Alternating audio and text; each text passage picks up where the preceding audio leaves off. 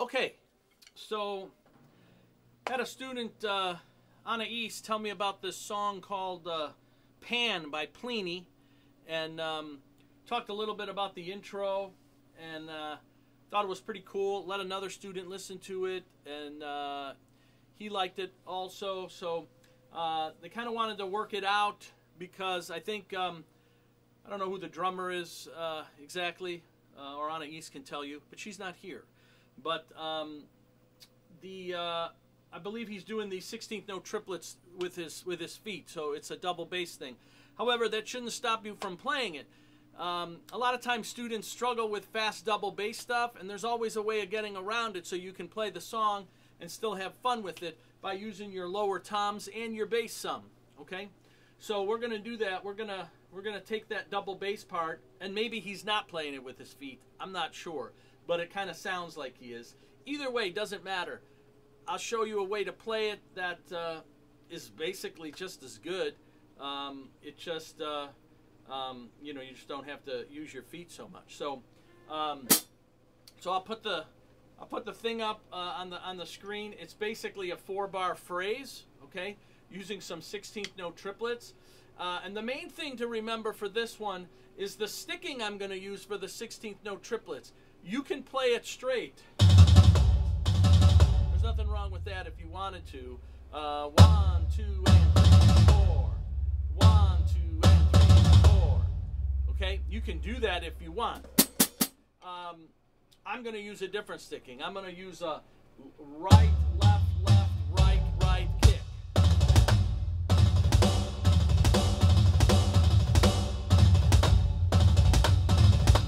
All right, I just think it's got a better feel for me. But I do it both ways. I like that last bass being at the end of the triplet.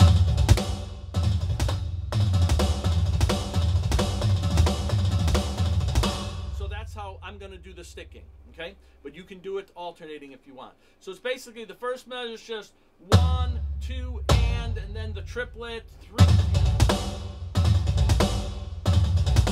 So 1, 2, and 3, and 4. 1, 2, 3, 4. 1, 2, and 3, and 4. 1, 2, okay. 1, 2, 3, and 4. That's the first part, first measure. Second measure, 2 rests. 1, 2, 3, and 4, and that's it. 3 and 4, and third measure. He just plays and a 3, right? Or sorry, and a 2. So 1, 1 E and a 2, 1 E and a 2, 1 and a 2, and then he plays that same triplet. 3 and 4. Sorry, 3, 4, 3, 4, 3, 4, 3, 4. So 1, 1 and a 2, 3 and a 4. Okay, that's basically it. So 1, 1 and a 2, 1 and a 2. That's that part. Then he plays 8th note triplets for the last measure. 1 to 2 to 3 to 4 to 1. 1 to 2 to 3 to 1. That's it. That's the whole riff, right? It's at about 130 beats a minute, quarter note, okay? 1, 2, and ba, ba, ba, ba, ba.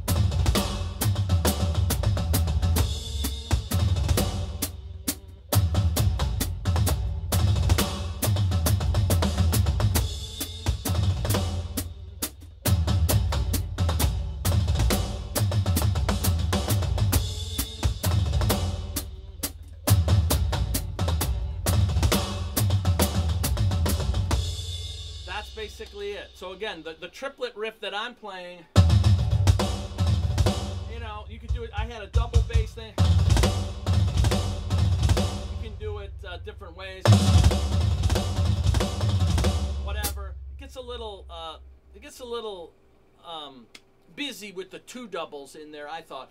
So I just like the 1 at the end. It sounds big. You got your bigger toms you're using, so it fills up the sound. It might not be the double bass, but I can't play it that fast either. So I'm not Mr. Double Bass. So if I was playing the song, it's exactly how I would play it. And then he does a part where he's playing a hi-hat pattern with his hand, right? He's playing 1, 2, 3, 4. So all I do in that part, here's a little trick for you, is you could play the hi-hat and just play the quarter notes to simulate that. The other thing you can do, there's an old jazz thing we used to do where we do heel toe, heel toe, heel toe, and we'd get this splash chick sound, right?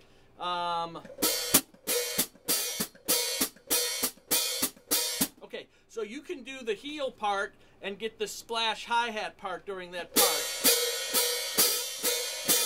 to kind of simulate, right? So it would be like 1, 2, 3, 4.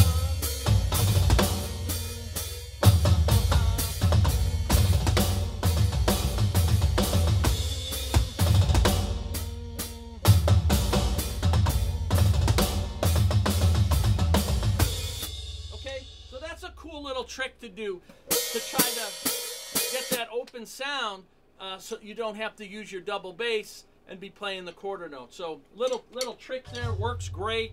I've done that stuff for years. Nobody knows the difference. They oh, I always thought that was a double bass part. Well, it is, but I'm not playing it that way. So okay, so I'm gonna play the song. And I don't know if it'll get blocked or not, but we'll see what happens. So here's the, I don't know how many times he does it. I'm not super familiar with the song, to be honest. But I'll play it for a little while, and then at some point he stops playing and he goes into something else.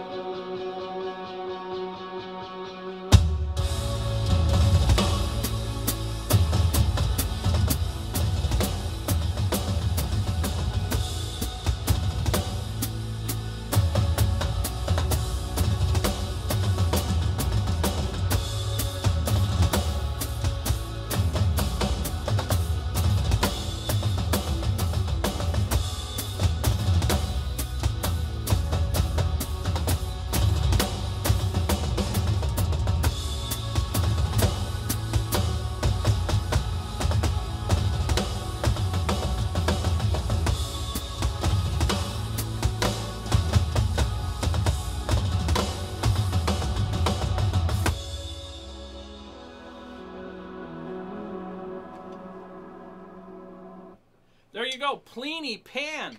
It's all in 4, nothing fancy. That's it. So go back, listen to it. Basically a 4-bar phrase using some 16th note triplets and some 8th note triplets. Remember the sticking for the cool riff. Right, left, right. What is it? I don't even know it. That's it. Right, left, right, kick. There's your 16th note triplet for the pan Plini fill to give it a big sound.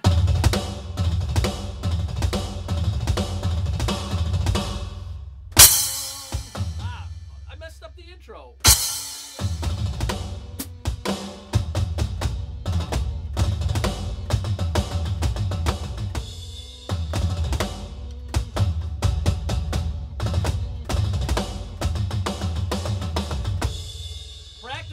Practice. That's an easy one.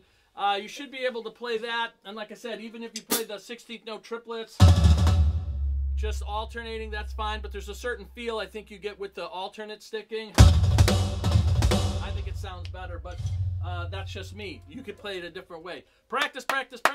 Tempo's 130. Start it lower.